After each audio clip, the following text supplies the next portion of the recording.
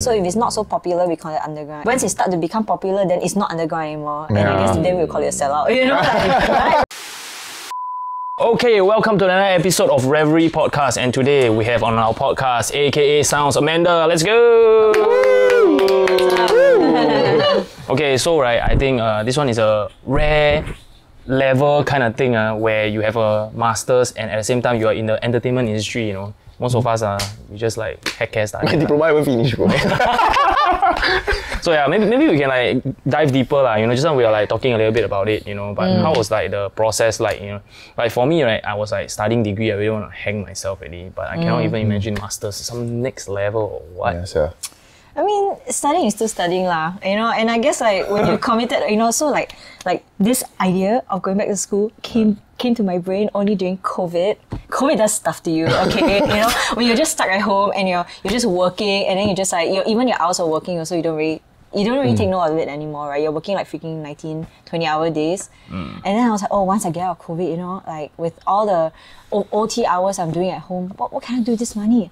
Let's go back to school. And then after I got myself like committed to school, my first month, I was like, nah man, I don't like this. And I still got like another 1.5 years to go, you know? Oh shit. Like, yeah. But I mean, you commit to it and then you just do it, what? You know, by hook or by crook, like, you won't just finish it, right? Like, yeah, unless you decide to quit halfway, lah, you know? So I just did, lor. Which was me, twice. I did it twice. How you, like, you know, like, during the time, right, like, how do you force yourself to, like, I need to get this done lah. When you say like, oh, I will get it done, but how do you like force yourself to? I mean, you know, like first and foremost, higher education here is very expensive. I know. Freaking expensive, and like, you know, and then it's coming out of your own pocket, right? You're just like, man, I have to, you know, you pay every semester like what, $10,000-$12,000, and you're just Holy like, shit. Right? And then you're just like, I have to finish this, man. Like, you know, like I need to prove it to myself. Like I have some pride. If not, I just waste this money, you know, right? Like, Very, very similarly to our previous guest, DJ Crumbs, right? You're also one of the few that DJs very regularly on almost every roster, and you have a day job, you know. So I think during COVID, I guess you are not that negatively impacted, right? No, I actually had a very supportive family. So like I stayed in a home with like my mom, my dad, my siblings, my sisters, then fiance, now husband, and then there was my brother with his wife, 2 kids, 2 helpers. Like it was very large. And no, actually they were supposed to move out at the time to their own place, but then COVID happened, so everything shut, right? So we all stuck together lah. And then, you know, I mean, it was interesting because I thought it was going to be more difficult, like, and then it was easier than I realized. You know, we were very supportive, and we just worked together, and thankfully also, I mean, thanks to my parents, like, you know, our home, we are privileged enough to be able to hide in like the pockets, you know, of spaces in our home to have our own space, you know. And I think most of the conflict that I hear from friends is that they were all stuck in like one place together. They just hear everybody talk, have meetings, you know, like there's really no peace, you know. But yeah, for me it was like pretty okay, and thankfully also like I managed to get like a really good, I was working in this agency and I got like a really good contract, and then they kept rolling the contract like the whole of COVID. So yeah, I mean, which was like, you know, I mean, it's a privilege to be able to find a company that values your work and then wants to keep hiring you, compared to, of course, like there were quite a number of friends who really struggled, right? Because they either like they got made redundant, you know, and then they couldn't do anything else, you know, and then it was so hard to find another job because everyone was firing people, you know. So yeah, I was pretty lucky, actually. Do you have a dream of like, you know, full-time DJing, or is like design also a very big passion of yours? That's why you're like sustaining both. Well, yeah, I mean, to me, I realized, I think when I was younger, I had like moments where I like, okay, I want to be like this superstar designer. And then when I started, I've always loved music. Like I grew up in a, not say a very musical environment, but my dad was very musical. So he was the one who like, you know, bought me all my musical instruments when I was a kid, you know, made me like learn how to play music and stuff. Like, yeah, and I guess like, you know, there were moments also where I was like, wow, I want to be in like, you know, in a bunch of bands, get famous, make my own music and stuff. You have those dreams, right? But I think now at my age, like, I feel, you know, you're able to see a bit clearly, like, what are the things that like you can hold on to that also can be sustainable, right? You know, DJing was one that I felt like was very sustainable because, okay, I also realized that even as a designer, I'm not a good creator, you know. Like you ask me like produce stuff, like I have very little attention to detail and to like, and I'm not nerdy enough to like go so deep into it that I really want to like, you know, produce whole albums and you know, really make like the craft like really technical and to make everything so special.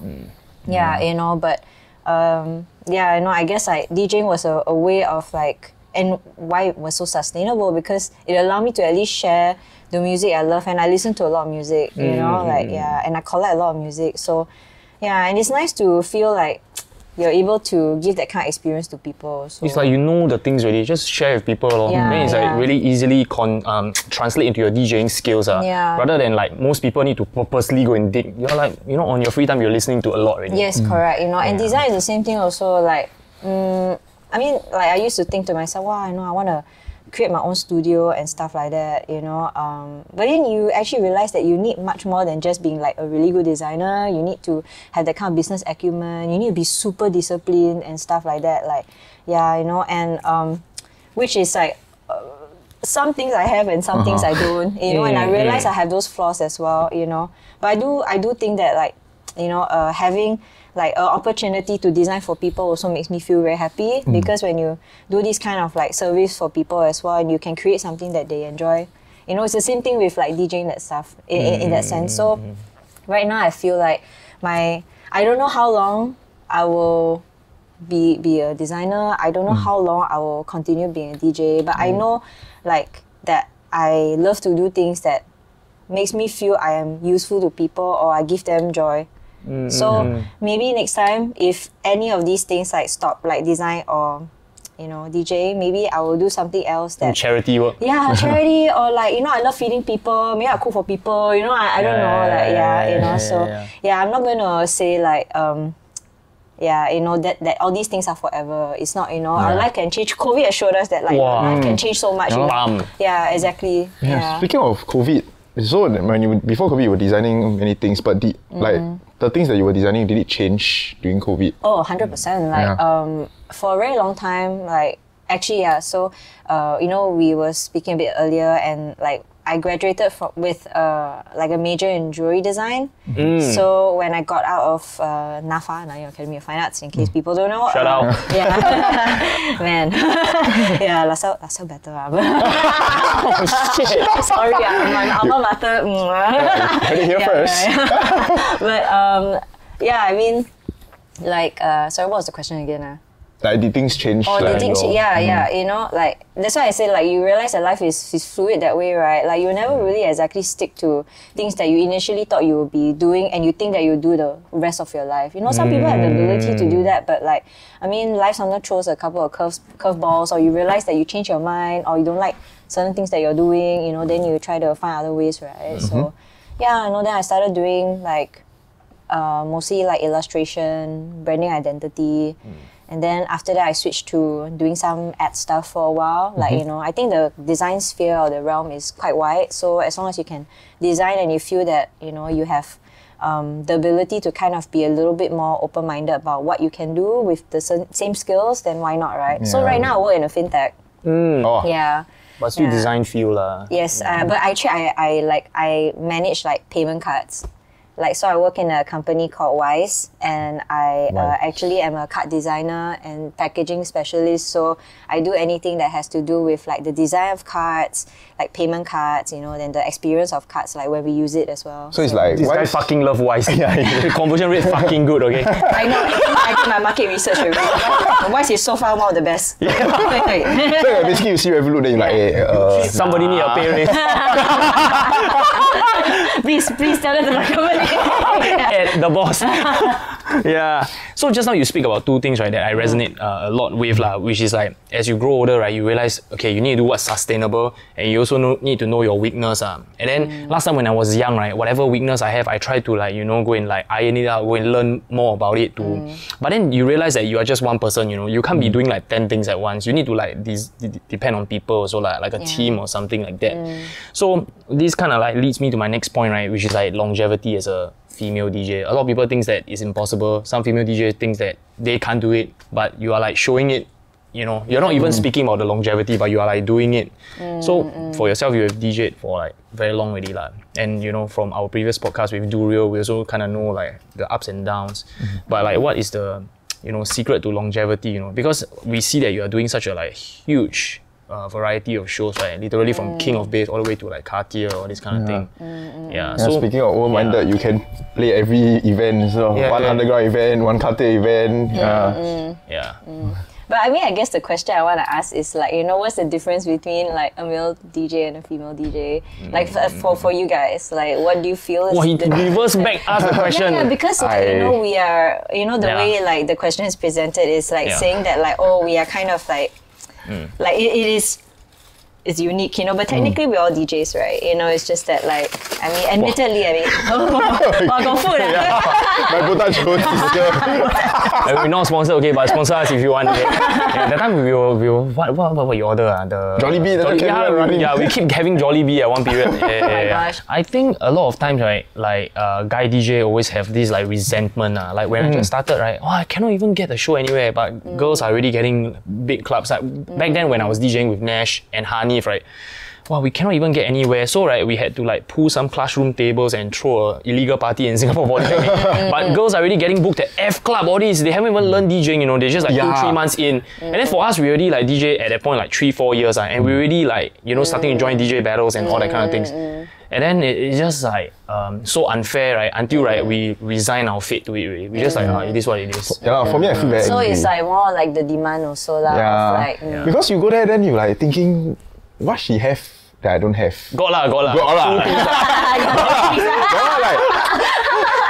Do silly cannot already. Because like sometimes, like you know what you say, resentment is like, wow, you train so hard, you work at home so much, practice so much, then you go see the DJ playing, then she don't know what she's doing. Yeah, but I also think it depends on the kind of scenes that like you guys also play music for, right? Yeah. Like, you know, because like when when people ask me questions also about, you know, specifically like women who DJ who are in what I would say like very commercial scenes like this, often, you know, we also kind of ask ourselves like, you know, are the music being played or the people being hired in these venues, like do they care about the music at all, you know? So that makes a huge difference too. And then obviously if they are really about like image and, you know, I don't know, maybe there's a factor of like maybe advertising a good looking woman also better. Like it's marketing, right? You know? So like, I mean, unfortunately, like I think have to play the game. Yeah, you know, but like for me, I feel that like I don't really subscribe to those scenes. You know, that's the thing. Like, you know, so maybe that's why like I don't make as much. Like, I've definitely heard of certain crazy deals. Certain like women who DJ and then they get like really, really massive rates, and I'm just like, wow. Yeah. Like, I also cannot command this kind of rate. You know, I was like, maybe I never just like, you know, the kind of thing. Then I ask myself, no, but I think it's really like that. Like I meet some of my friends also, they tell me like, hey, this female DJ playing. Then I say, you know what she play, man? Don't know lah, but I just want to go see. But it's a popularity game, right? Yeah. You know? So like, but I mean, I don't know lah. I guess for me, like to answer back to your question, you know, like if you know, just like, of course, like being gender aside and stuff, I think like if you want to be, you know, if you want to stay in the scene for a long time, it's good to be really, really honest about like what you want out of it, you know? Yeah, like how deep are you willing to go? Yeah, how, like, you know, who are you playing for? What are you playing for? Like, you know, do you actually love music? Do you want to, what do you want to, you know, what do you want to exchange on the dance floor? Is it just like big bangers that, you know, you want to get people drunk, want people get drunk too, or like, you know, I mean, for you, is that image? You know, I mean, of course, also, like, you know, this is like, it's like, it's not like... to each his own. Yeah, you know, no offense to like, you know, all these like super, like, you know, last time they had this term, right, model DJs and stuff. And actually, honestly, I felt like wasn't very fair, you know, because some of these women who are categorized under those like terms as well, like other female DJs, like I thought they were really good, you know, like and it's so unfortunate that they had to be like pigeonholed into like, oh, you know, you actually like you're not very intelligent, you just like to show body, you don't know how to play, and then it's quite sad, right? Maybe the management also. I mean, it could be, you know, or just maybe the kind of scenes they serve that like objectify them that way, you know. I mean, to be fair also, I do think that like male DJs also get objectified lah, you know. Like, the very shy one lah. I'm very Yo, sure, we know who you are, man. We know. Wow. I'm very sure there is like, or maybe like between you men, I'm not too sure if there's like more DJs that, you know, I don't know, play the game a bit better, you know, because like I say, it's a popularity contest, right? You know, like and then if you don't get more famous than the other, like in the shortest amount of time, like, you know, are you considered good or bad? You know, that kind of thing. Like but it's interesting that you shared that, you know, you didn't have like gigs and stuff when you first started, because actually me and Serene started Attagirl because we don't have gigs, right? Make your own lah, Yeah, we were just like, you guys are, you know, like, you know, we couldn't fit into that box, right? Or maybe people tried to, you know, to say if you want to get gigs, this is how you do it. But you don't subscribe. No, but we just want to play a couple of chill tunes, you know. So we just had a couple of friends who ran a few bars. We just like say, hey, you know, let's like just do our own party there lah, you know. And then that time we started we just graduated from the boot camp, the DJ boot camp in Zouk. Yeah, the FFF girls, and we were just like, oh, why don't we just create like a party where we just have these girls, because all of us were like, we just graduated, we don't really know how to play to people, we're making mistakes all the time, you know, so why don't we just have our own party where we can make our own mistakes, it's our mistake party, like, you know? You know, where the expectations were very low, right, like, I think you all are very critical of yourself lah, which is like why I guess one of the success contributing factors. You also like check each other, you know, like whenever somebody fucks up and then you will tell each other that kind of thing, right? I think like it was. I do have to say there's a huge difference I feel between like men and women in general, not even in, like music scenes or anything, that like I mean I think women are able to help each other more in that sense. We're much more willing and more expressive to tell each other our problems with what we're facing, you know. So let's say if we are trying to learn how to DJ together, or we're exchanging music, you know, or we experience some like difficulties, right, you know, then we are willing to like talk to each other out and like say, hey, you know, we are sharing the pie and we're not really trying to keep the side of the pie to ourselves. Anyway, it's not like I was like a very experienced DJ or whatever, you know. So if we have learnings, we just share. But I feel that, you know, it's this whole fucking patriarchy thing, like, you know, like, men cannot express their feelings, you know, like, you know, and then you're too close to one guy and then you bro a bit, then people say you gay, you know, like it's very bad, right? You know, we don't have this kind of problem. So I think we're able to help each other out a bit more, you know. And I think like, you know, it all boils down to like community, right? You know, like, if everybody can, you know, of course, that's needless to say, there were also a lot of men who help us out also, like, you know, like basically we found a lot of good friends who, I mean, regardless whether we were girls or not, like just, you know, help us out and, you know, contributed to whatever we did and tried, like especially when we were running Attagirl, because it was like everything came out of own pocket, and it was like, you know, that kind of thing. And I mean, like, for example, you guys doing this podcast is like your own thing, right? Yeah. It's like pain. Very pain. Yeah. You know? So like, speaking of the DJing, so you say like when you talk about being open-minded, so you can play this, you can play that, but do you consider yourself being an underground DJ or not? Oh yeah, we were talking about. I think we in a, like a matter of like 10 minutes or something, we've like moved on to so many different topics. But like I guess so, you know, because like I said, like I never saw myself or subscribed to the kind of mega club type of vibe. I mean, if you ask me also, if you put me there, I would feel quite uncomfortable because I'm not used to servicing like those type of audiences as well, you know. It's always like, I mean, to me, like music is a little bit personal, and I mean, often also I think with like big commercial mega clubs, like, you know, or those kind of spaces, they also have a certain expectation of like what kind of music you're supposed to play, how you're supposed to present yourself, you know. And like underground scenes don't have that. You know, often, like, I mean, of course, like, for example, Kings of Bass, we know it's a bass party, so one play house music, oh, sorry, man, like, go elsewhere, you know? It's, like, there's a theme, right? But what is your definition of bass music? It's quite confusing also, right? I think the spectrum of bass music is quite wide, right? Actually, you know, if you think about it, house music also is quite wide, right? You know, there's Detroit house, there's deep house tech, you know, and stuff like that, like, you know, anything that's 4/4, right? But, like, I think bass music, to me, generally refers to, like,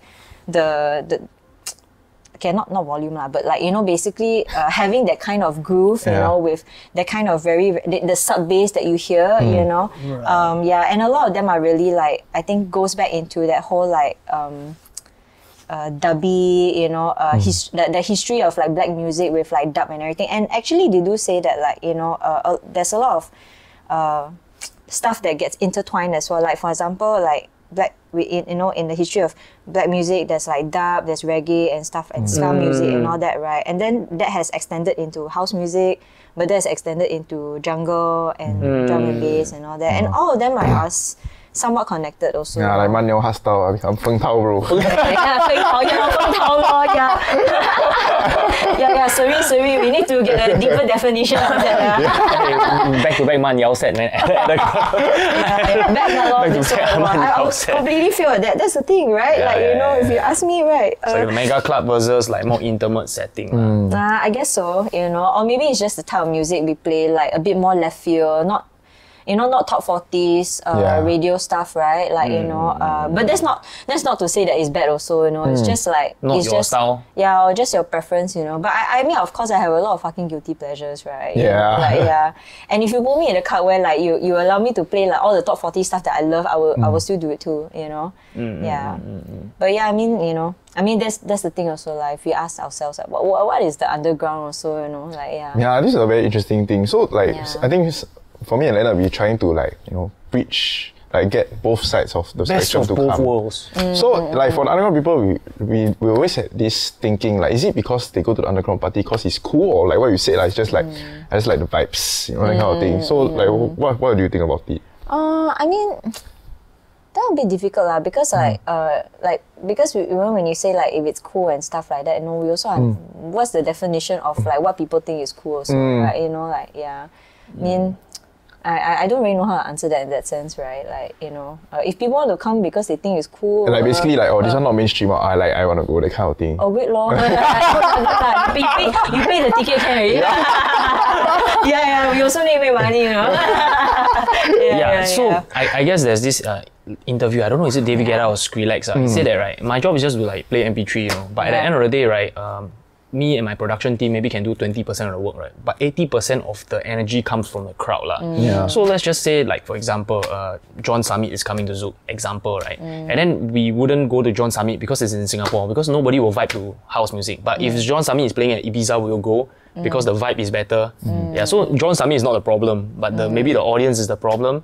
So would you say something like that, like underground versus mainstream? Like, for example, right, if underground DJs host an event at like a underground event versus underground DJs hosting an event at Zouk, you know, like the turnout, will it be different even though it's the same DJs? It might be different for sure, you know, because obviously like with bigger clubs and venues that also have like their own following, right? You know, I mean, it might be a good learning moment for like their existing audience also to come and like try to discover other sounds that they're not very used to, perhaps, you know. And I guess maybe now when we talk about like the term underground, like maybe we will attribute that to like how popular something is. So if it's not so popular, we call it underground. Once it starts to become popular, then it's not underground anymore. And I guess then we'll call it a sellout, you know, like, right? You know, like business techno. Like business techno. This is something that only the underground scene people can come up with. Why business techno? Next level, bro. You know, but I guess like back to your question, right? Like, you know, sometimes like last time when Zouk was in a different part of its heyday, you know, when it was still at Jack Kim and stuff, it was considered like a commercial venue, but yet it was also underground, right? If you think about it, because they had all these like different rooms that gave the space and supplied like different types of artists also, and on different days, right? So if you went on a Wednesday, to Future, you knew that you would listen to Andrew Chow. Andrew Chow, you know, and then maybe on Saturdays, right, they might transform it to Future becomes like a trance place or something like that. Like, you know, they kind of like, they kind of mix up like how they want to program these places and stuff. So it's interesting how like actually sometimes big clubs like have the power to do that. You know, like Velvet Underground also, right? Like it was like the place where people would think, oh, very atas, a bit sophisticated, but yet they also like had nights where we did like bass music, which was quite interesting. Yeah. There's quite a lot of Geylang Krang night. Exactly. Sometimes got Attagirl, sometimes got Mern. Yes, exactly. So I think a club has the ability to do that, and I don't think it will really affect like how this translates back to like or reflects back to like the DJs, or like whether the scene was becoming less underground or not, I think Singapore is still very small in that sense, and we could do good like if more of these places can provide this kind of support actually, because one of the biggest problems we have, especially for small promoters, is that they have very little places to host parties. But now obviously there's more little places popping up. Yeah, like Wild Pearl, we just did an event. I saw your Insta story on Wild Pearl. That's quite interesting concept, where you're like DJing in the day, then people come in workout attire. Yeah. No, we literally started at 6:30 a.m. And it's only 6:30 to about 9 or 9:30. Yeah, and then they had cold plungers, so they're trying to promote that kind of like lifestyle, like nightlife is not just supposed to be about like being at night and getting drunk. You can do it in the morning and get a workout before you go to work, And the turnout was actually was unexpectedly quite good. Yeah. But do you all have somebody in front like leading the dance move or something? No. Just freestyle? No, because I think the people from Wild Pearl, they are quite well known being like a community space, so, and also like, and it's interesting because they started from like a very small, tiny recording studio to like a space maybe about this size also, where it can fit like about easily 30 to 50 people comfortably. They got lighting rig, everything. They just put some, maybe those Taobao lights or what. I saw they have some rig. Oh, I don't know. That was actually the first time I was there since the last studio that they had. So, so let's say if people wanted to do like their own parties, like that they feel maybe is not as popular or may not hold so well in a bigger venue, they can start off really, really small. Even if you have 20, 30 people, it's really good enough, So I think like places like that are really great. But how you wake up, 6:30 to my DJ? alarm, my alarm is like boom, boom, boom, that kind like, Like what, Hardwell? People wake up. I think like the most annoying alarm is really the ta ta ta like that. I'm losing it. Then my boyfriend was like, he like woke up, he's like, it's the worst alarm. I think cannot find my alarm. My alarm is hard style, but the raw style one. That kind of. And then you try to put it far away from you, right? So you have to walk over there to like pick it up. Wow, but wake up to DJ, that's the first. But what kind of sounds you all play? What music you all play? Oh, you mean that one? You can play anything, you know. But I mean, I think. Can you imagine first song you like hard style, bro? The recurring theme. Yeah, I mean, of course, start a bit slow, people just wake up, right? So I think doesn't exist. I think like Nick was like he started when I came in like much later, like an hour later. I couldn't be there at 6:30. Like I think he was just playing some like jazzy type of stuff, you know.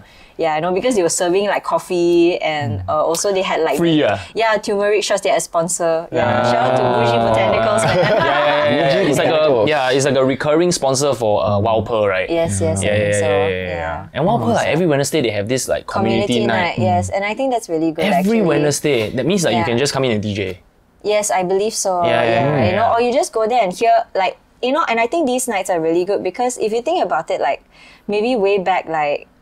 In the 70s or something, like the only way that DJs can like hear or discover new music, right? Anyway, we don't have Spotify, all these, right? Like, was if people came and like just played it, like, or somebody gave them their record and something. And if the DJ likes it, then he'll play it, and then it will get like, I think the Grandmaster Flash era, right? It's like he met friends, right, that come to his garage and DJ for fun. Exactly. You know, so like I mean, I think community radios or like community spaces like that with like open jams, like help us also discover new music from new artists and new DJs also that we don't know. Like we actually did like. I mean, we didn't really have a lot of that, but like, SoundCloud and Mixcloud was a really good way for us to like dig, and find these people as well. So, Another interesting thing, I think is one of your questions, right? Whether when you play an underground show, people ask for requests. No? Like, Yeah. You know, ours, as in when we play mainstream, right? I was resident for Zouk. Hey, Despacito, please. You know. Oh, yeah lah. Till now. Yeah, but for your, I think it's an even higher level. You know? Some songs don't even have track title. I mean, sometimes like you get like quite a surprise. Sometimes they will come and like ask you for something quite obscure and just like, I don't know that, but I'm going to go find out, like, but sorry, I just have what's on my laptop or USB or whatever in my hands now. But sometimes they'll ask for something like, that surprises you, because then you know that these people are like music heads who connoisseurs. Yeah, who really listen to stuff. But of course, like nowadays also, I mean, even for Kings of Bass, right, there's a lot of music that like I put out that I wouldn't say is super obscure also, like if you listen to drum and bass enough, you'll know what are the classics, right? And then sometimes some of these requests will come, Yeah. I think I remember the time I go for Crate, Linden's one. Then I was the one that requesting. Hey, can play with thing about Splitter? Like, that's stressing. Like, I really play already, you idiot. I'm like, oh, sorry. I was the annoying one. Like, hey, I want to play Taylor Swift, like, I mean, but then the thing is, sometimes that's why, like, I don't entirely like reject. Yeah. Like, these kind of requests sometimes because it really can surprise you what kind of stuff they ask for. If they really don't have that, if I really don't have that, I just say I don't have. I mean, you can't force me to play something I don't have. Correct. No, I got people ask to, hey, you go and download now. I'm like, what? I just tell them it doesn't work that way. Yeah. Or sometimes the easy way, you just tell them, management say cannot log. you talk to the management first, right? The worst one that I had was somebody asked for Lil Jon shots, like short, you know the song, right? Then I wasn't aware lah. I was just DJing. Then one of the visual girl, right, tell them to go to the bar and order the shots. Then they go to the bar, ask for shots, right? Then afterwards, then the bar send back, say actually want the song shot. They try multiple times. That was like super funny lah. Oh my gosh! Yeah. Oh my goodness! Actually, this reminds me of damn funny. Like, have you guys ever gotten like people like coming up to your booth and then asking you for? It's not even a request. Like they ask you like, where's the toilet? They ask me where's the toilet. Got this girl, she come. She didn't even ask me like she didn't even check whether this was the bar. She just like, Sarah say, can I have 2 gin tonics? Yes. I just like my headphones on my head. I'm like, huh? Sorry? And then for a moment I thought of the idea of just taking $50, Same. I got the whiskey green tea too. Walao eh. This one. It's insane. Yeah, then pertaining to the underground scene, right? What makes it like underground? And I realized that underground scene people don't like to admit that they're underground. They're like, no, we're not underground, Yeah. Hey, really? Yeah, to them it's like, this is just like their way of life, Yeah. I guess so, maybe because that's why it's like the same question. I mean, for me also, it's like, actually what do we consider as really underground? It's like not really popular or something like that, so sometimes it's a hard question to answer, I think. Yeah, I think it's just maybe also it's like not very underground to label yourself as well. Whoa! Walao eh. It's like don't label like I don't want to like being underground is not having a label, and being extra underground is like not even labeling yourself as underground. Can you imagine? There's a guy called Sweat. He was like DJing. He's a mobile DJ, and then he's like DJing in an underground cave. And sometimes he's kayaking and he's really DJing at the same time. Then the top comment is like, that's the real underground music. Inside the cave. Yeah. I don't know, man. Mobile DJing, is it a thing anymore? Like, no, I don't know. I've never done it, man. It's more Singapore, everywhere kena ban. Yeah, but I see like even like the Wild Pearl people. I mean, if you're talking about like DJing and moving around, like I think they did some like morning like cycling stuff, and then they had like. They were DJing while people were cycling. Just like along the river and shit. I mean, it's like very popular in the D&B scene, right? There's one artist, right? He has like bicycle, right? Exactly. A lot of people follow, But Singapore will confirm kena police already. Cannot. Yeah, but only do in spin class. Spin class. Stationary altogether. I DJ for spin class before. Oh yeah. So it was quite havoc lah. Because everyone. 慢摇啊，风头。One time I go play the Inquisitive, the 慢摇 remix one. Because they ask, wow, I tell you.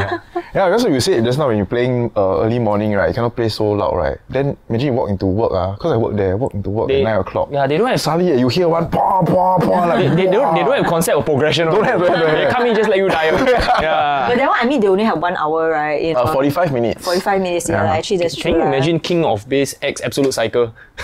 Die, bro. 180 BPM, bro. Because like for drum and bass, right, actually a lot of the spin classes. And boxing is really good, man. Like, because like it actually has a very good rhythm for that kind of exercise. Yeah, it's normally the first song, by the way, the drum and bass song for spin class. Wow, shocks, You just First one, Bodas, same guy. Actually, the other day also, you know, like one girl, my friend who came to one of my gigs last week, like I played Godas at the end, and then she said she actually always remembers me because she plays that at her spin class as well. She's a spin instructor. And I was like, actually, D&B is really good for spin. Like, Now with all the new like jump up kind of stuff, and then also like D&B like branching out or like, you know, going back into jungle. There's so many variety. Yeah, actually, you know, I was reading this article just like a couple of months ago, like talking about like reflections of post-COVID like clubbing, and it was, I can't remember, was it like Resident Advisor or like Mix Mag, and then they were saying like that they feel that music is getting harder and harder. It's like it's now that like people are like coming out of their caves, like, you know, to go back into the dance floor, right? Like people don't want like just normal 4/4 vibes. Like they really want something really hard. Like a lot of music now, like that's why like all the 180 BPM like really like jump style stuff like really works at the moment. Like, you know, and it's bootleg like season already. Like, you know, it's been bootleg season for like almost the whole of this year. Like everybody is just doing remix of like and all these throwbacks to like the 90s. Suddenly I play like ATB, like Alice DJ, all these, right? Everybody is like fucking wow. All going the gang sign come on. Sorry, but cannot chant. Don't chant. I guess if you look at all the like 360 D&B, UKG, all those like D&B live streams, right? Wow, their DJing is like fucking next level one. Like one song is 3 songs actually, then they mash up live. The double like, drop, fast, double drop, the drop halfway switch. You know, it's really like what you say, like bootleg season. Now drum and bass is actually trending also, right? Now my TikTok is always drum and bass, you know, that kind of thing. They're always doing the double drop videos. They always like show the crowd in boiler room or something like that.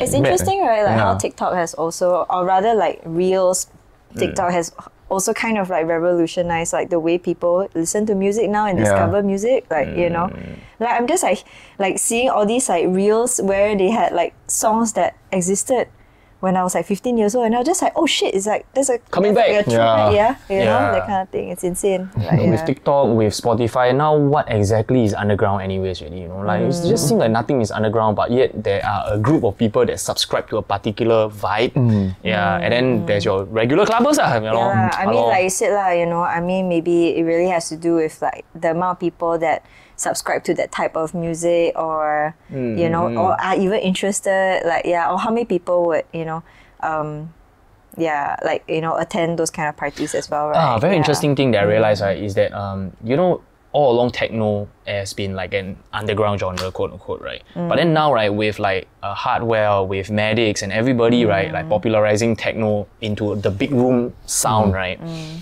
The underground people still subscribe to techno, you know, it doesn't affect them. So I guess it's like there will be a particular kind of sound or frequency that will be like exclusively reserved for the underground, and it just cannot permeate into the mainstream.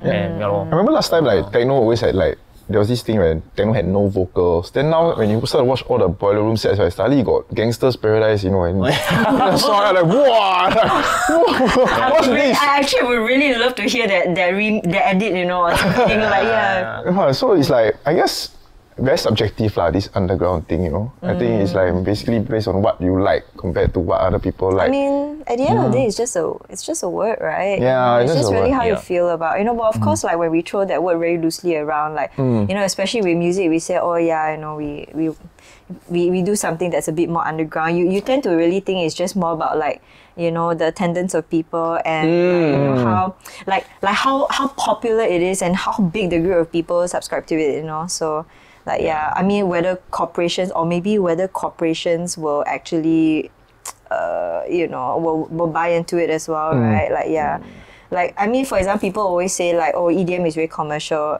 And so wide the spectrum. It is, right? You know what I mean? But maybe it's like that certain type of sound is considered commercial, maybe because it's highly popular. You know, like you know, even the regular lay person also can easily appreciate it or something like that. You know, like I mean, it doesn't necessarily mean it's intelligent or less intelligent or what. It's just whether like it sounds popular, right? Like, oh yeah, we'll definitely say that Britney Spears is not underground because she's very popular. She's a pop star. Yeah, really. you know. Yeah. And speaking of attendance, right? Like, how importance do underground events place on like sales lah? Is it like operate like a normal event, or is it really more art, music, and community focus? I think it has to be a balance lah. Right. You know, I mean, often like why these parties are considered underground also because they are playing, like I said, maybe music that is a bit less popular. You know, so even if it has like a high amount of interest as well, but you know, it's not something that like for example, you will play in like a Zouk like on a regular. You know, like but of course, like I mean, you know, being able to like make money through like ticket sales and stuff like makes a difference, right? Because this allows like expansion. the organizers to continue doing what they want to do. You know, it enables them to hold more parties so that there's like other DJs who love the music can also like continue. Can continue doing this as well. You know, like and obviously, you know, if you want to like have like invited guests once in a while, like, you know, then you need to pay them too, right? Hotel, landed, all these. Yeah, you know the disgusting like. But I think this year is like a huge win for underground music, don't you think so? You have Kahat, Work in Progress, Kahat WIP sponsoring Revision Music, which is D&B. You have Heineken sponsoring Boiler Room. You know, so now brands are like turning inwards, you know, rather than looking at like influencers, they are looking at micro influencers now. Yeah, so. I also think it depends on the brand, you know, like for example, certain like labels like Sekat or that, like, you know, they've always been known to quite support like certain type of subculture, right? Yeah, you know, so if they support subcultures like this as well, like, you know, for example, certain extreme sports like skateboarding and all that, like you would think that they will be more attuned to supporting people who are like, you know, on a smaller scale, more like what you're saying, grassroots level or what, some shit like that. Grassroots. Like, grassroots, right? Like, Yeah. That's why we all like ministers, right? Then Zushan said now everybody should form their own community. So we are like, you know, go around and shake hands with people. Yeah. And I mean, like, if you sponsor like this kind, you know, like, I guess it's also a huge win for Heineken. Now everybody like, wow, that was like the cool brand, you know, Boiler Room, you know. Yeah. For Kahat also. Yeah, but actually Heineken, they've been doing, I think they had their Heineken Green Room stuff for like quite a long time already. Remember last time the old zoo, then they had like DJ Shadow and stuff like that. Like, you know. Yeah, it's just that like, I mean, now it's like Spotlight. Yeah, you know, it's like, you know, I think, I mean, it's hard to say lah because they are also a big corporation, you know. So their artistic arm is trying to do stuff like that also. But of course, we look on it at a bigger scale. Like, you know, people can say like, you're still like a capitalist pig or something. You know, like But no way. Yeah, you know, actually, it's very interesting because like I had this like conversation with this sort of friend, like Sort of friend. Yeah. Because we had a big debate about this, and I guess like, you know, this particular person is not really speaking to me anymore. Also, you're from friends because of this debate becomes sort of friends. But it's basically about like what we understand about like, you know, the art being manipulated into commercial, into the commercial realm basically. So can you like dive deeper? Yeah. This one is like I think it's an interesting topic also. Like, you know, so basically like I think it's a Sheila. So basically, she's an artist, right? And then she posted something about doing work for corporates, and how like basically the underlying tone or premise was that she don't believe that. I mean, she feels that the art is not authentic anymore. It's like to deceive people into buying. Yeah, you know, or rather like, you know, you as an artist, if you do work for corporates, then your art is not considered authentic anymore because it's become part of this like you know, capitalist umbrella, right? And I told her, I said, but actually I disagree because like I think art is very personal, and if this person is being represented by like a company that's helping to give them that kind of exposure for them to bring their art forward, right?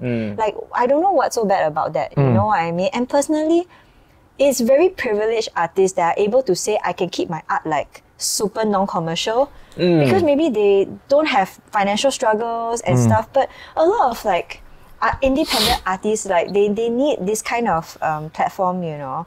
Small little boost here and there financially. Yeah, of course, like, you know, I mean, if there was a chance that like I can, so back to, you know, like when you say like, oh, if like Cartier wants to hire me, of course I would go for it. It's so great for the resume, and it's not like they're lousy clients, you know, and everything. Like, you know, like so far a lot of not too these, shabby, not too shabby. Not too shabby. Like, clients are like, no, really pleasant to work with actually, you know, like okay, like if not pleasant, I won't tell you lah. But but it's I mean like let's be realistic, right? You know, So like just because you're an artist and you want to, you know, have some, you know, you have that kind of pride with your art and everything, but you also got like touch your heart and ask yourself lah, like, you know, I mean, how sustainable it is also, and then we come back to that also, right? I mean, everything has to be a fine balance. Of course, you know, there's no argument that if you want to keep like your art like really protected by your own self, and you know, you feel that like it should be unsullied in that sense, right, by like corporates or what. But it doesn't mean that other people can't do it, you know, like And if you do that, you might not be able to feed yourself with your art. Yes. Then you might have to subscribe to a day job. And then you are technically selling out. And maybe people just quit doing art. Yeah. That's like, why. I mean I mean one of the greatest like very sad artist stories is Van Gogh, right? Like he didn't make any money throughout his lifetime. You know, until he had to freaking eat his own paints, you know, and stuff like that. Like he actually really suffered a lot because nobody wanted to buy his art, you know, like And we can't let artists like, you know, suffer of the struggling artist era. No, but really, it's like, let's be frank lah, you know, like, you know, this is like, this is honestly like IG, TikTok, all these like artists, right? Like, please milk it for all it's worth, you know, go make that freaking dough, girl, boy, whoever, like girl, boy, there. Everyone, wait, like, you know, like there's no shame, you know, like I want to ask you this one. Let's not subscribe to that, like, you know, struggling artist type anymore, like, Very, very true. Very well said. You know the Doctor Strange. There's this you know, Doctor Strange, and then he got the fat guy, and then got the black guy, and then the black guy is like he believes in absolute good. You know, and then until he become absolute evil. You know, so there's no absolute black, absolute white. There's always the grey area that you know. There's the right perfect balance lah. Yeah, I'm so happy for friends when I see their work being published like on a world stage. It's freaking amazing. You know, like I mean, if you have like the privilege to be as an independent artist to keep yourself very independent, great. But you know, if you have the opportunity to work with other people, why not, right? Everybody is different also, what? You know?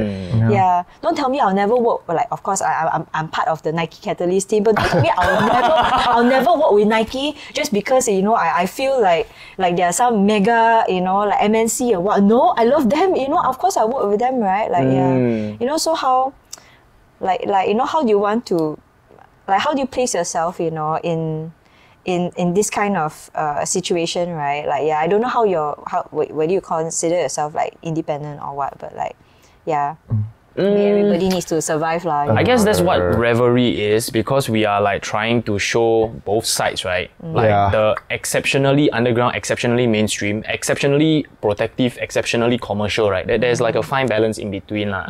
Which is why, you know, we engage in conversation, we play their music of people that we truly believe that is dope. And then people like look at us like them luan, like you're like everything, but because we love it, you know, that it should be that way, you know. Actually, like humans just love to pigeonhole people into little boxes and say that you should be only playing this or you should be only doing that. But actually, you can do whatever you want, you know. Easier for them to like, you know, not overload, I guess so. Yeah, people shouldn't complicate things that much. I just like to play music and listen to music. That's it lah. Why you must come and tell me? And you can play whatever you want. You know? If today you want to play your Man Yao, then tomorrow you also can play something else, right? Play Tech House. Maybe you play Malay version, I don't know. Malay version hard style. Or you play some sort of like, the kick drum change to Kompang. Then the only one drum beat only. Yeah, okay, anyway, there's this new function, ChatGPT infused into Canva already. Oh, is it? Yeah. Wow. Like that how? I found out today. It's really taking over. I mean, like, to be frank, also, I think it's a natural progression of technology, you know. I just feel like, obviously I don't have the answer to, like, you know, sometimes people have asked me, you know, what's your industry opinion about like how AI is taking over design and stuff like that, and I'm just like, it seems like it was something that was going to come at some point. You know, things are always getting smarter and smarter and all that. And like I think in some good ways, AI is a really great way to like accelerate what people want to express. You know, and of course, like sadly, we don't want to take away the technical portion of it, right? You know, but I think. Yeah, there's no answer to like how we can stop this, you know, or whether it's good or bad. It's just there. But I think there should be agencies that like governance that govern the ethics of like what is right and wrong usage, right? You know, and that's probably one of the bigger solutions that we can think about now. There's a recent one. Shit, I forget what's the app name already. But the one where everybody changed their profile pic to an AI version. Oh, Lensa. Yeah. They got quite a lot of huge backlash for that one. Yeah, I mean like how you can put yourself in different scenarios or what, and suddenly you become Little Mermaid or some shit, right? Or something like that. I didn't generate myself. I saw so many versions of it that I was just like, okay, I don't really want to do it. Underground. I don't know, I see like... I want to subscribe. I don't want to be a copy of a Lensa Mermaid. Mine then basics. I say, wow, everyone do, I also want to. I just wow, like cool. Fuck man, I did it on the first day, man. I palm, then I send everybody a link. I send instruction manual how to do. I see what everybody do. He's the one that asked me to do. I also do lor. I mean like I supposed to dig trends, or you know. That's my job, you know. I go and follow. I mean like for AI, right, you will impact like design, I think the earliest, and then you will do music next, and then next you will do movies, you know.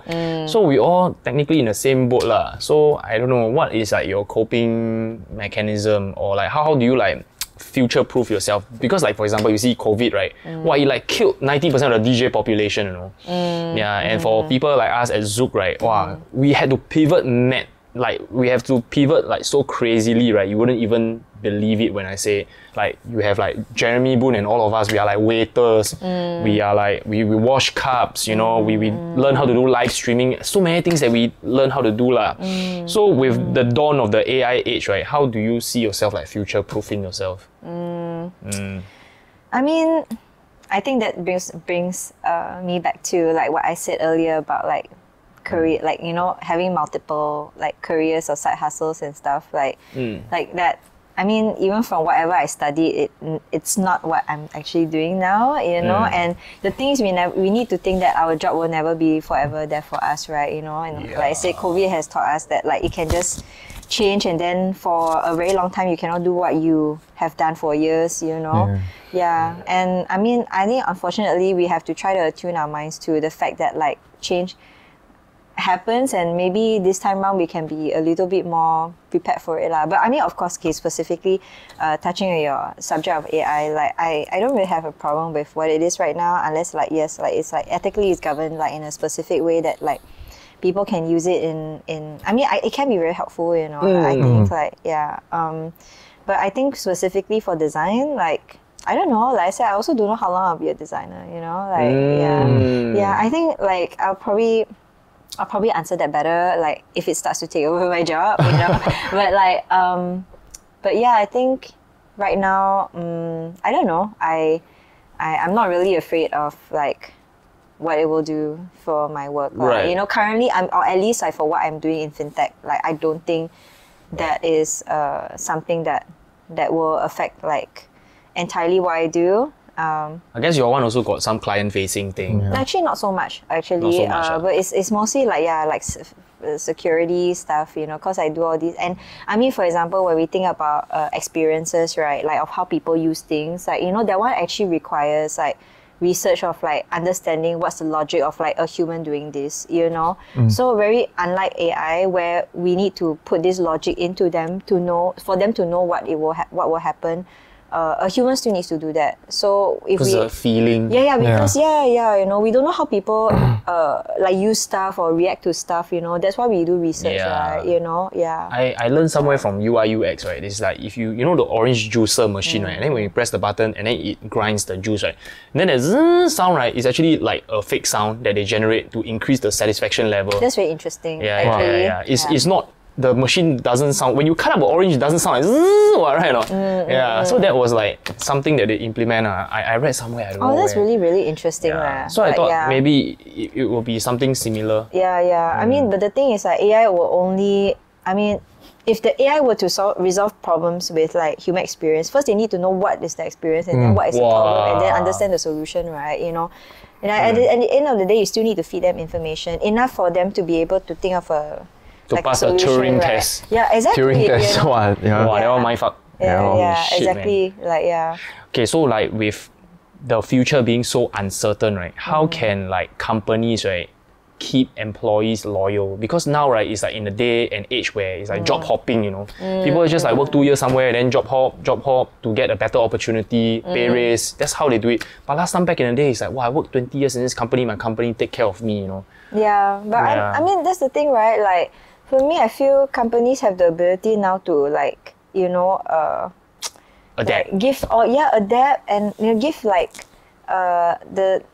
give a kind of welfare to their employees that they feel actually helps them. Okay, Beyond money. Yeah. Like, okay, like for example, like, you know, having like enough like vacation days. You know, like, I mean, as you grow older, you realize like you don't have enough time. So if you have more vacation days, it's actually very appreciated. Do you see the recent Taman interview? Say that I think like working hours is too long.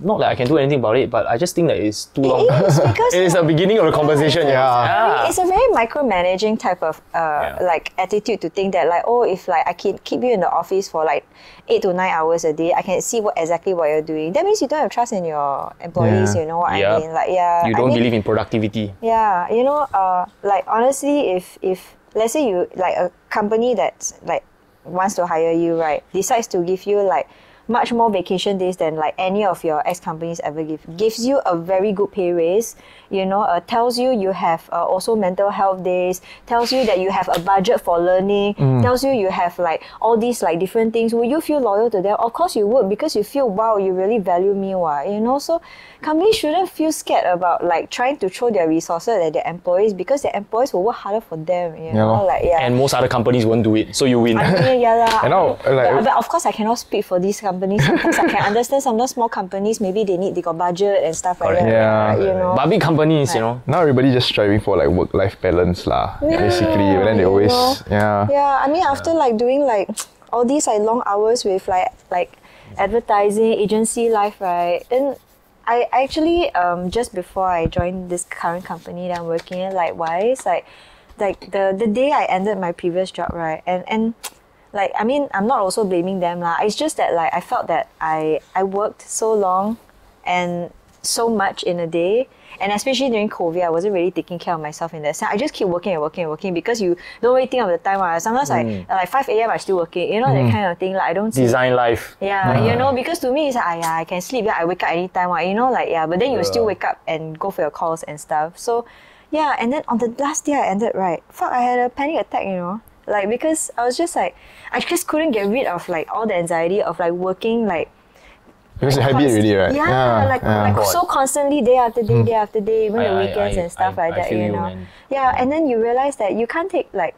the energy back, you know. Like, and I think I spent like a bit of time after that just trying to recover and tell myself how to relax, like, you know. And after I told myself I need to be in a place where they allow me to also do the things I want to do, especially when I started DJing again. It's like, you know, and I wanted to go back to school, right? Like, When you DJ, right, does your company know about it? Yes. They even got me to DJ at their staff party, and their staff party is like a mega festival. I guess that's the way. It's fucking insane. Like, later I show you all the videos, and then some of my friends are like, are you in like some European festival? I was like, yeah, it's my staff party. What the hell? Yeah, it's like those global party, right? Then they have this fucking huge festival. Yeah. I guess that's the way to go, like, if you have a day job, right, and then you're like super upfront with whatever you are doing. But the thing is, they must be okay with it, right? Yeah, I think like, you know, for fintechs like them, like also they had this like startup mentality. They love people who like do. Oh, they love it. Yeah, like, you know, when I told them also, like, I was teaching, you know, and I would love to continue teaching as I work, they were like, okay,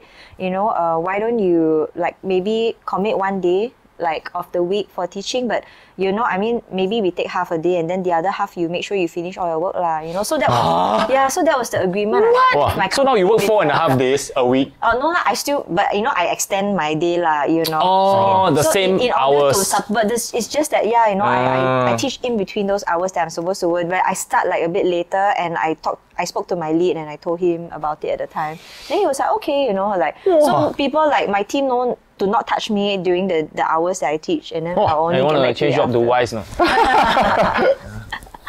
Yeah, they're really crazy, really nice yeah. Okay, so back to DJing lah, because you're playing such a wide genre of music lah. Even also when I spoke to Durio, and she's like, she's literally playing hip hop, then D&B, and then Afro for our radio show, that kind of thing. So how do people like hire you? Like what is their, you know? Oh, I think right, like, okay, so if we, you know, if we have to split it, you know, in a way where it's like all the like more underground, like or like geek, or maybe corporate. more like music scenes, like you know, nightlife scenes or music scenes or party scenes, and then there's corporate, right? So like so I think when people hire me in corporate, like for example, brands like you know, like Nike or luxury brands like Cartier, Gentle Monster, all that kind of stuff. Like, I mean, I do have like not really a portfolio, but press kit. Yeah, like I do have a press kit that shows like, oh, I've done like these clients and stuff like that. But I think most of it is just like because I work with like multiple PR event agencies, and then they trust me, and then they know, you know. So it's a more like word of mouth or something like that. But you know, of course, on my Instagram, I do post that I've done these events. But yet I also post like, oh, I've done events in like other clubs as well.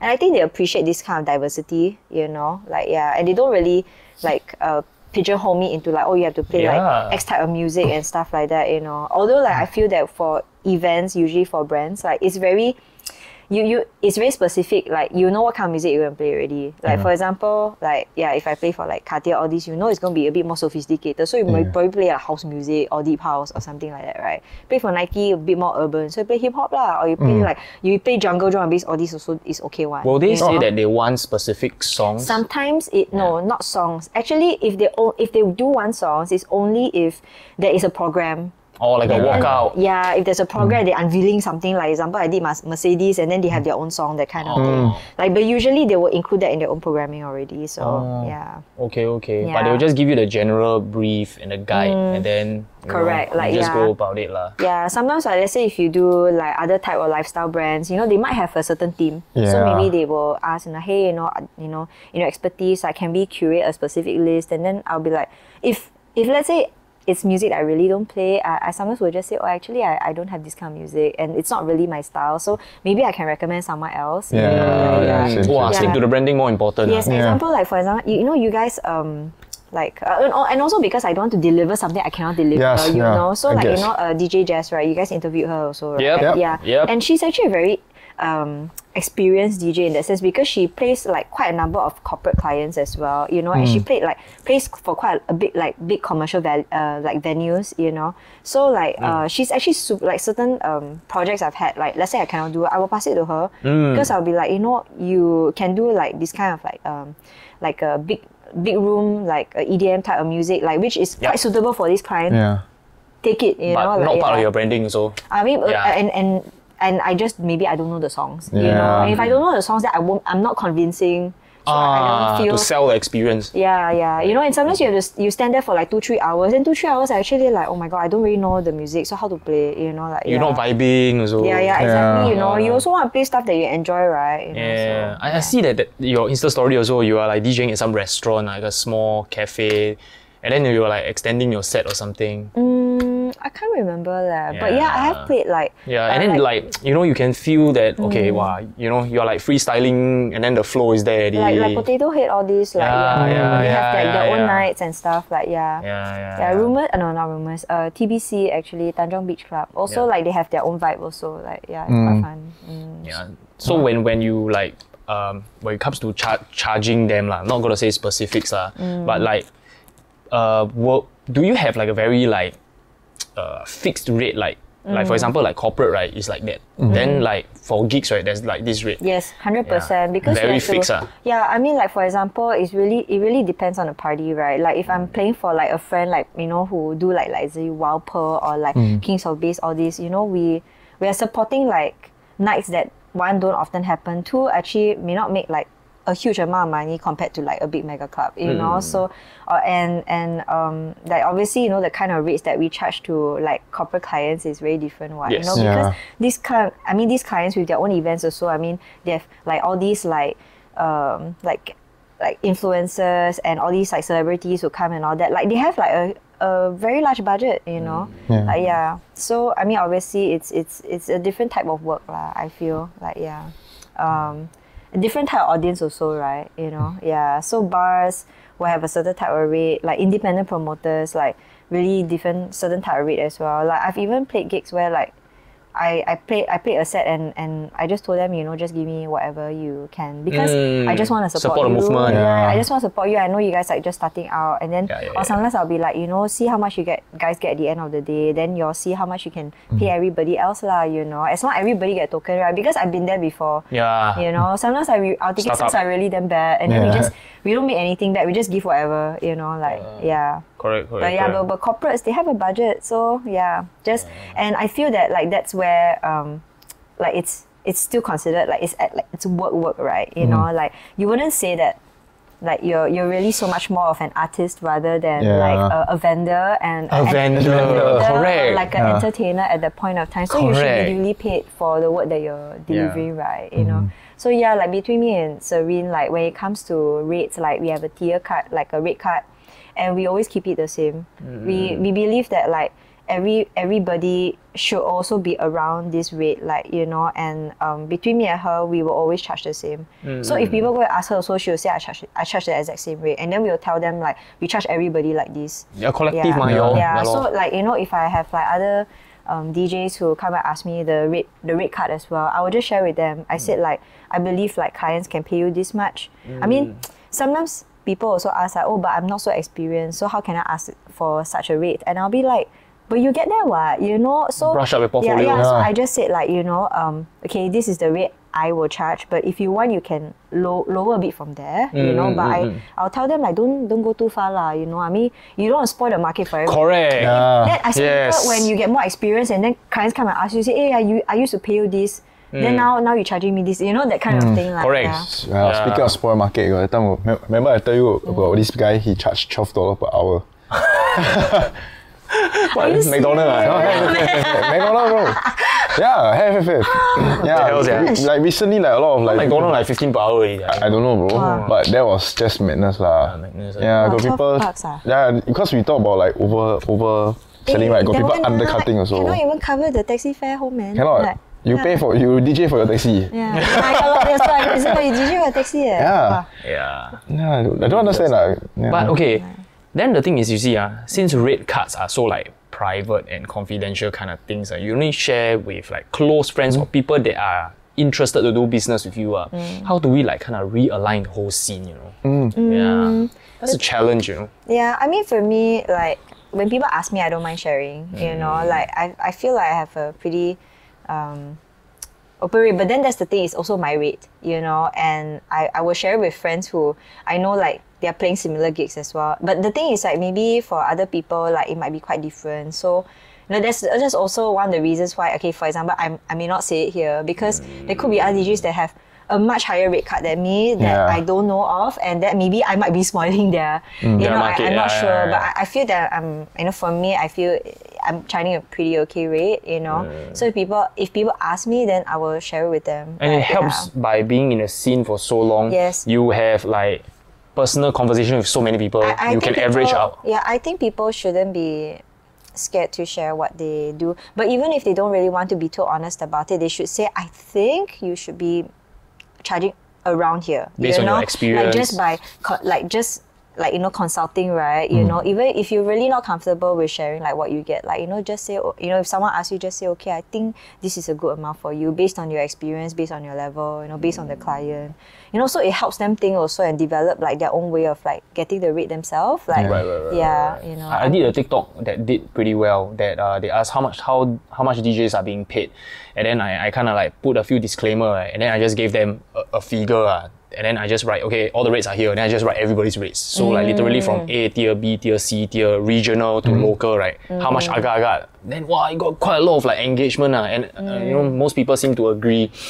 Yeah, so I guess like this is like valuable information that you know, people deserve to know. Like also good for the scene as well. Right? Yeah. Because also, let's say if I spoke to someone else who's like, the rate card is higher than me, it also gives me an understanding of like, oh, okay, you know, what kind of clients do hire you, you know, so like maybe time to up your own rate also. Yeah, is it possible to up my own rate? Then that means that everybody else also can up it a bit also. Yes. You know what I mean? Like and everybody gets to benefit. But I understand like how, I mean, especially for people who do a lot of corporate DJ work here, like, I mean, yes, there's quite a number that go around, but yet also it is a fairly saturated market, right? You know, so like I can understand how people might be afraid that like, oh, you know, maybe the client will choose them above like, you know, choose others above them, you know. Like, and when you say that it's like a super saturated market, right, do you feel pressured to be more than just a DJ, to start becoming a designer, a music producer and everything, to level up your game, or you just stick to DJing in the end? Yeah, I mean, like I said, you know, I realize I'm not a very good creator. Like,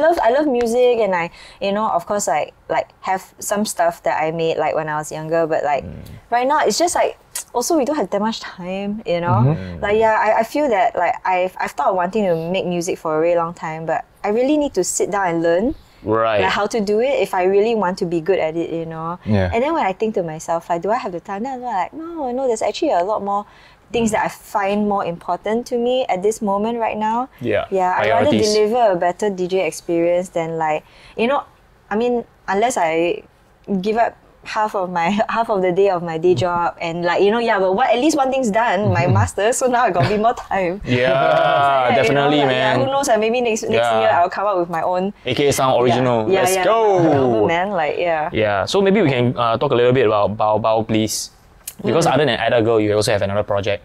Yes. So maybe we can talk a little bit about the sound and the art direction, you know. Yeah, BaowBaow was I mean, right now we are not really active, you know, but because we formed it just maybe like a year or two pre-COVID and stuff, you know. Me and Serene and another guy, Eden, we just basically had hotpot together. Eden, yeah. Okay. I think I know Off Track. Got DJ Off Track one, is it? Yes, he does a lot of events as well. So because we basically had hotpot, and then we were just like, oh, should we just do a bass night together? That means that like we have like in the night, we, you know, there's people who, like, for example, Ness that does revision, and then there are, I think at the time there was only revision. That time Arisha was also doing a lot of DMB stuff, but she didn't have Kings of Bass yet. So anyway, like, you know, we didn't want to do like a DMB night. We wanted a night that like can go anywhere from like house to bass to like, you know, UKG to like what we understand about like dub and everything. So can play like 140 dubstep. You can play Vogue, ballroom, you know, anything along those lines of like really deep dark heavy bass, you know. So we didn't want to kind of like constrain ourselves to one genre. And also, you know, we also revision, I mean, they're our friends, you know, so we will work with them on like, oh, if you have a night on this day, then we don't cross law, like, and we try not to play music that is like too close to them as well. And then sometimes we will just be like, come over lah, we will just like hang out together also. So we did that for a bit, you know, we had a couple of nights and it was quite fun. But I would say like pre-COVID, the attitude towards like you know, anything that is like even like dubstep and stuff like that was like quite lukewarm, you know. It was very niche. Like we had a couple of people we invited, like then we had like Joe Nice, he's like this American dubstep DJ, and then we also had like Danny Skrilla, and then a few times, I mean, with Attagirl, we did try to do like Madam X, you know, so a bit more like dubby type of stuff, but yeah, you know, I mean, maybe like 50 people, that kind. Enough already lah. Like very like Wow Pearl, you know. Yeah, something like that. Like intimate, you know. Intimate. Yeah. But of course, we always try to pay off everybody lah, you know, no matter what we made and stuff like that, you know. And that's the way lah. That's the way. Yeah, and I mean, it was fun while it lasted, you know. We just made some t-shirts, give it out to friends, sold a bit, make some much money, like that. Yeah. What was the art direction? You know, oh, I mean, because actually me and Serene thought about it first, then we pulled Eden in after. So like, I don't know what we were talking about. Actually, I was just asking her the other day, why did we call it like BB or like BaowBaow? Maybe because we were like, we were saying like, oh, there's two of us, so there's like it's like twins, you know, like it's like double trouble, that kind of thing. So we say like, oh, like baby is like BaowBaow or something like that, like yeah, you know. So then I just started doing a logo with like BaowBaow lor, and we wanted something a bit like got some Asian Chinese roots, that kind lah. The calendar, Oriental stuff. Yeah, that's why. Yeah, you know, font. so like yeah, and then look like mahjong tile like that. Like, yeah, exactly. Yeah, so just now I like briefly asked you this, right? So I guess it's like for our own sake lah. What you know? What does a good event poster convey? Yeah, like I said lor, like honestly, it's gotta tell you the venue, who's the artist, how much it is. And the time like yeah. But it's damn funny, you know. We have all these in our poster, right? People can still forward us the poster, say, hey, bro, when you playing, what date? Yeah, lor, that's why. And then you realize that people don't really look at posters that much, and then you have to like repeat everything in your caption. I resend. I screenshot. I resend and circle. Yeah. I know. Then we also said, right, like nowadays posters also don't really need to like show the person's face anymore. Like, correct. Yeah, you just need their name, and you just need if it's a headline, you just put big can already, you know. So another thing about the poster, right, is like if you see, right, recently there's this trend of like everybody's poster look like illustration art, like, you know, right? Yes, it's a like trend. Like Northeast Social Club, all this, like yeah. Oh man, like Natasha, I think like she does all the Natasha Hassan, she does all the stuff like behind it. Like she's so good, man. Like yeah, all of the posters are so good. Like, yeah. So do you think it's more important to follow the trend or be ahead of the trend? Or like stand out in some ways? I think or just describe your event's vibe?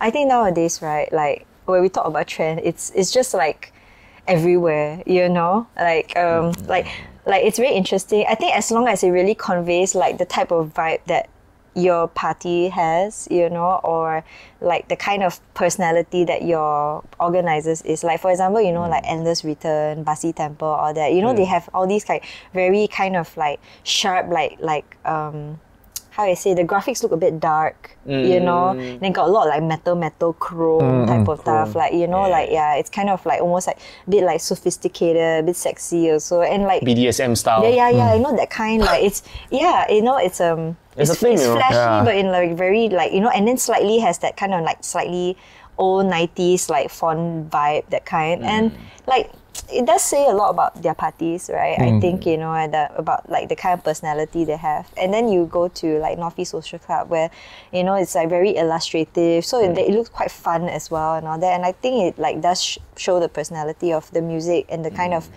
people they bring into their parties, like you know. So I think as long as, I mean, I think what you're talking about also maybe has to do with taste, like, you know, if I mean, trend, people can subscribe to many types of trends at once, but I think you still have to have taste, you know. Like, I mean, I'm sure you've seen some like posters where like maybe they try to subscribe to a certain trend, but then maybe the design not very nice. Like, oh, this one the design not so good. That kind of thing, like, okay. But they try to make like underground. But then you say, but I see what they're doing. They try to copy the underground because it's cool, but you go down there, they play Coldplay. You know, like, but that's the thing, your poster has to show like what the party is about, right? You know, because it will sell what it's going to be. So if you don't, so if you misrepresent it also, then it's different, right? Yeah, can you imagine you put Britney Spears on poster and then you never even play one Britney Spears song, you know, like this kind of thing. Very true. Okay, then maybe we can close this off, right, with what would be your biggest dream as a designer or art or DJ? Because you say you're not creator, but Play more curator. I guess so. You see one Yeah. I don't know, man. Like, I never thought about it. I never thought about that much. Like, but I know. Oh man, I'm gonna reveal my age like on on camera, but like in 2 more years I'll be 40. So like, hey, you know, 30 is the new 20. Yeah, but it's like, you know, like when you're going to reach 40, right, you really start to think about like, oh yeah, what is really important anymore, you know? Like not to say that like, oh, like I don't have any dreams anymore, like, oh, my dreams have died with me, you know? Like, it's just different, you know? Like you take life in a very different, in kind of like different way. Like, you know, there's still things that I want to do, obviously. You know, I want to continue doing music for as long as I can. You know, I want to be able to have the energy to still do these things. Like, you know, of course, like in a couple of years, if I decide to get married, have kids, and then like, you know, will I bring my baby to like the club, you know? Oh, like Fisher, put a headphone. Yeah, exactly, you know, like, you know, things like that. Like, I think about these things. Or will I be able to have like enough time for the people I love and all that, you know? You think about like having that fine balance of just being able to sustain like all these hobbies that you have and keep the fire alive, you know? Yeah, but of course lah, I mean, if you ask me, like, if I ever have a dream and whether I can still do it, like, I would still love to form like a ska punk band. A ska punk band. Ska punk, like, you know, like No Doubt. Do you play any instrument? Yeah, I play the guitar. And hey, why never showcase in your DJ set though? Interesting, right? No, later. Later. I just play power chords only. Yeah, I know. I mean, good TikTok content. Yeah, but I fucking like when I was younger, I always wanted to form like a punk band or something like that, and I kind of like did here and there in little pockets, you know. Like but yeah, like, I mean, not say it's a dead dream, but it's just that like, oh, okay, I don't think about that much anymore. Yeah, I think with age also comes like, you know, you want to do things that are more certain also. Step by step, more procedural. Yeah. And also like me with whatever we're doing with Attagirl, like even though Attagirl is not really like active super anymore active and stuff, but like, you know, I feel me and Serene, we still kind of like still do the things that we try, like we still do the workshops, you know, we still guide like, you know, we meet new DJs, we still try to guide them, you know, and share like whatever information we have with them. If we have gigs or whatever, we try to band them together. No, we don't curate so much like, you know, like big gigs that we used to do. Like, you know, I have like 3 levels of parties and all that, you know. But I mean, whenever there's an occasion and stuff, we'll try to like curate a lineup, you know. So yeah, I guess if we can keep doing that, that's great too. Yeah, you know. Wow. Yeah. This one we like, I think we never cover a lot of things. Yeah, we can like part 2 this conversation. Yeah, a lot. We can talk a lot. Yeah. Okay lah. So, but for today. Watch out for the Feng Tao back-to-back set though. Fucking tag everybody. Fucking tag everybody. Okay, thank you so much. AKASounds. Thank Revelry you. podcast. Let's go.